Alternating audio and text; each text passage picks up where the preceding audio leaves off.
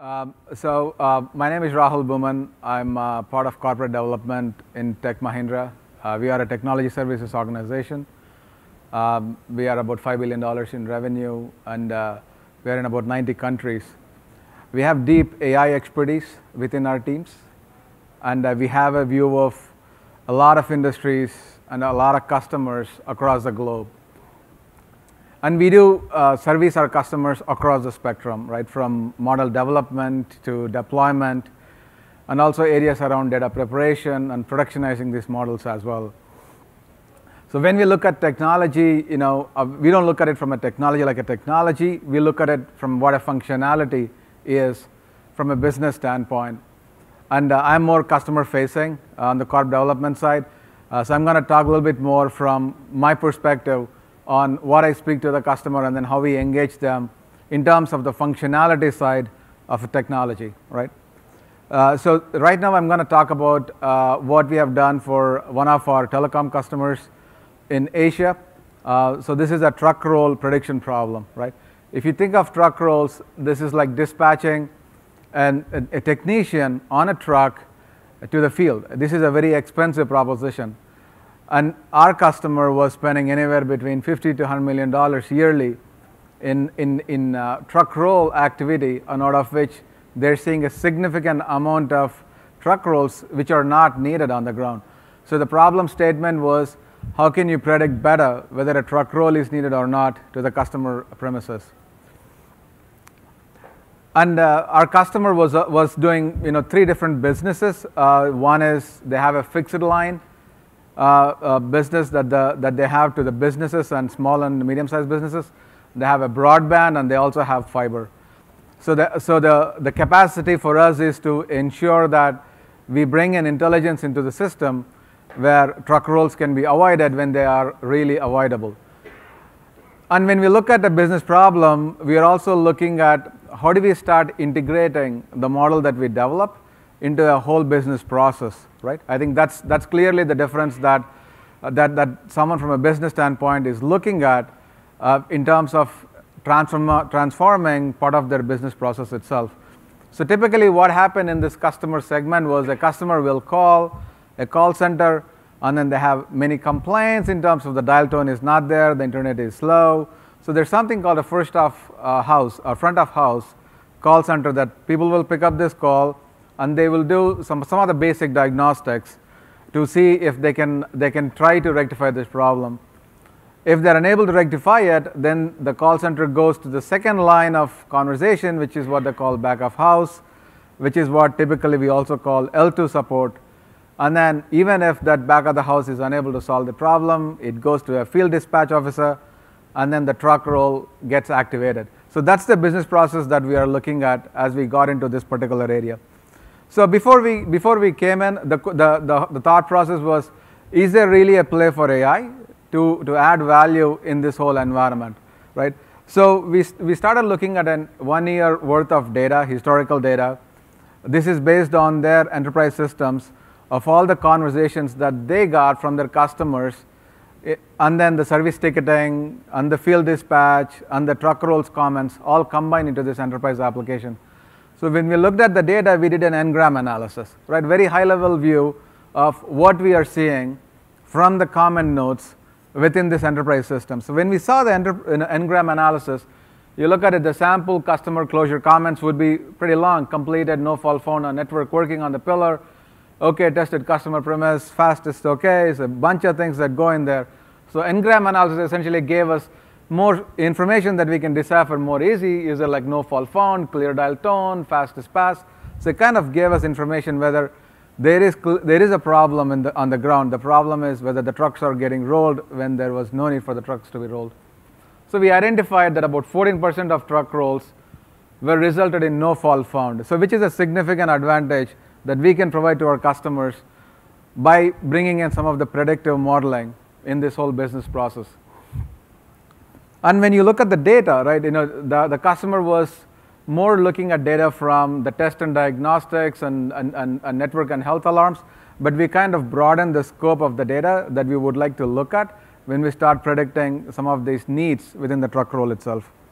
So the way we looked at this particular problem from a technical standpoint, obviously one is on the data side, right? The data preparation, data massaging, data integration, ensuring that we have the right quality of data. When we go into many of the customer engagements, we typically see about 60 to 70% of our time ends up in the data preparation side of things.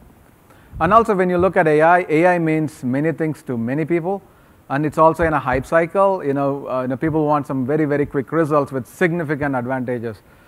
From our vantage point, when we look at AI, we see it as a mix of technologies, right? We have RPA, robotic process automation on one side, chatbots on the other side, data science on one side. There are things happening on the edge side of AI.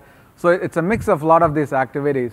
So when we look at a POC, our angle of conversation is, can we provide a quick ROI by doing this POC? So it's a three-step process that we do as a company for a quick return on investment case for any other customer. One is the data prep. Second is driverless AI, which is where we have a significant value. Essentially, we don't need to bring in a lot of data scientists to provide that value add to the customer, at least within a POC process. And then the last point is, how do we productionize some of those models, which gets integrated into the business process. So when we operationalize a POC, the customer is seeing a return on some of the changes that we brought in within that whole business process. And Acumos is one of our platform that we co-developed with AT&T, and it's an open source product that is available and run by Linux Foundation today.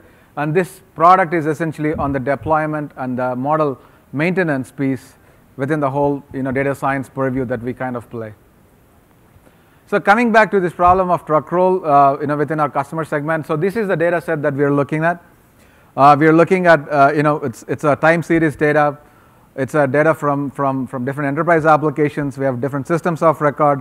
So it's a whole lot of big data, unstructured plus structured, coming into play. And then the driverless AI piece, is where we used to essentially build the models on top of this data. If you look at the kind of data we are looking at, this is an area which customer wasn't even spending time before. Agent behavior, agent behavior is something that we felt was a critical element in really looking at predictability of what a truck roll is needed or not. The ticket profile itself, right? So the driverless AI is essentially used by us to kind of build these models to ensure that we have got the right propensity to come in and into the system. So we got the 1 month of tickets data, which is about 1 million rows coming in. We got the driverless AI in terms of preparing the model itself, and then we looked at how can we compare it with the past historical data with the results that we are looking at. And what we have seen, this is broadly what we are seeing as a summary, right? So the product that we used, kind of used XGBoost as the model to kind of work on this particular training data set, right? We looked at when we look at the iterations, we did about 32 iterations within the driverless AI product to essentially come to the quality from a POC standpoint, where our customer and us are looking at the data and saying, okay, this makes sense to start putting this POC into a small production environment. And with very quick steps, this whole activity was less than 2 days for us in terms of using driverless AI, or else it's pushing a lot of data scientists, working on this particular area, which is a lot of expensive and time-taking process. And without adding intermediate steps in ensembling any more models, with one model, we were able to get about 93% prediction. No truck roll, no truck roll. Actual truck roll, 91% actual truck roll. So overall, this engagement kind of brought us into this conversation where the customer was seeing close to $10 million worth of savings, essentially by limiting the needed truck rolls that go to the market. And the way we did that, thank you. And the way we did that is, so the business process now came to play. So the customer calls. As soon as the customer calls, it goes to the first of line house, which is an L1 ticket. And as soon as the L1 ticket is getting initiated, it goes into this model. It goes into the model which predicts whether it needs to go to an L2 model, L2 ticketing area or not. If it says it needs to go to the L2 ticketing area, it goes to the back office and the L2 ticket is being looked at, and both that information is being pumped back into the model and essentially giving that information whether a field dispatch officer needs to be really pushed out into the field or not. So this is this is an area where we are seeing good amount of traction, especially many of the telco customers with the broadband, are looking at finding ways to limit the truck rolls that they want to send into the field, and we felt using driverless AI is a very interesting and fast approach, at least from a POC standpoint, and giving faster ROI to our customers. Thank you.